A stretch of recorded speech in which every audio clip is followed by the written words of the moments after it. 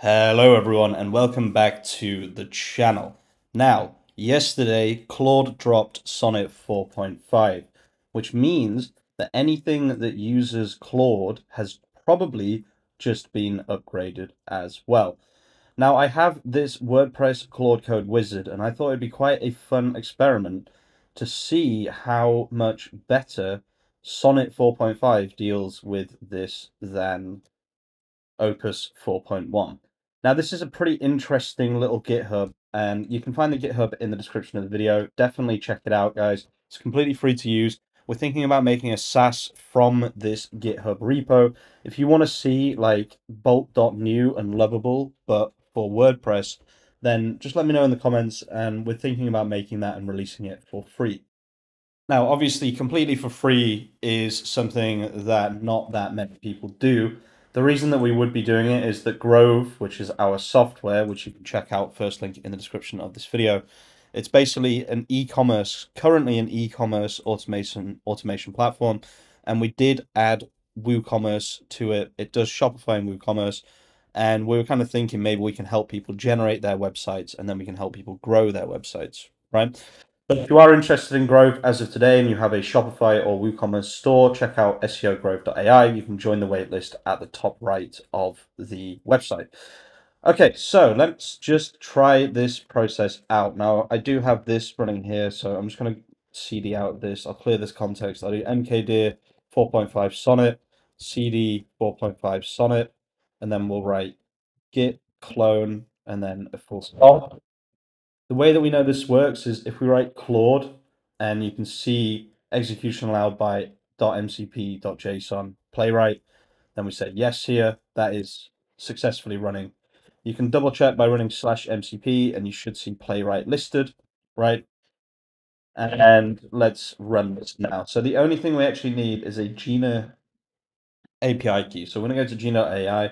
I am going to improve this soon to use the MCP instead of using just Gina as a curl request, but I haven't done that just yet. So I'm going to say create a directory for golf courses in Ireland, ready for the, is it for the Ryder Cup in 2027, which will take place in Ireland. I want to gather some traffic for that. There are probably about 50 courses in Ireland, split them up by county, etc. And then use this Gina API key, and then we'll just hit enter here. Sorry, one thing I'm just going to quickly do actually is claw dash dangerously skip permissions, and then -c. And then I'll say continue. Remember to use multi-agents to do the research more quickly. Okay, so we'll let this run. We'll see how this does. But effectively what this is going to do is it's going to create an entire directory of golf courses, including real golf course information that it finds online and real pictures that it finds online as well using Gina. And then it's going to take all of that information that it's found and it's going to turn it into a directory, right? So task research Irish golf courses, now that they've improved their multi courses thing, like their courses, their multiple calls, like their async calls, this should be super, super fast. So we're just going to let this run, guys, and we'll be back when this is done. Just so you know, the way this actually works is if we go to the GitHub, I'll just show you. It uses this claude.md file here, right? So what I call these are custom Claude workflows. You can do this with literally anything, okay? So I have plans to make different Claude workflows for different things that we need to do for growth, for the business, whatever it might be. And I'm very, very excited about this kind of concept. But yeah, the way it works is we have a custom Claude.md file, so it knows exactly what to do. So very interestingly, guys, this is just an aside from what we're doing right now. I actually managed to build this entire feature, or Claude managed to build this entire feature without any input from me whatsoever. Now, obviously, it doesn't quite work perfectly because it has Pinterest as a competitor, but this is a good competitor. This is a good competitor. These are all decent competitors. GQ, for example, is a great competitor. GQ is actually a website that I used to grow Two Men by kind of copying a lot of their content. I managed to make twomen.it by using GQ as a competitor. So it's actually managed to build this entire feature with basically zero input from me. So I can confirm, I have been testing, that it does work. Okay, it is very, very good. Previously, this would not have been possible, or it wouldn't have been easy to just create an entire new feature for Row.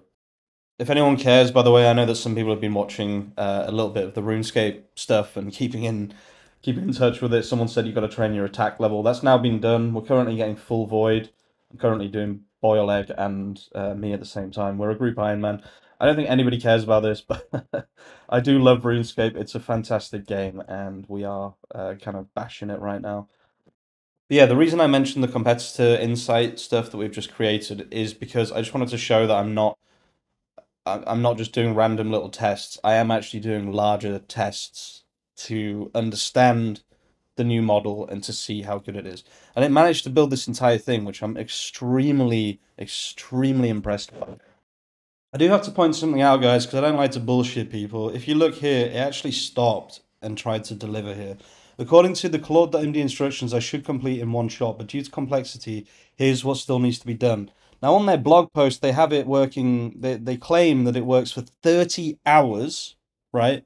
But it can't even complete this task. So one thing I do want to say is take a lot of what these fucking AI companies say with a grain of salt, right? Because it's not always as good as you might think.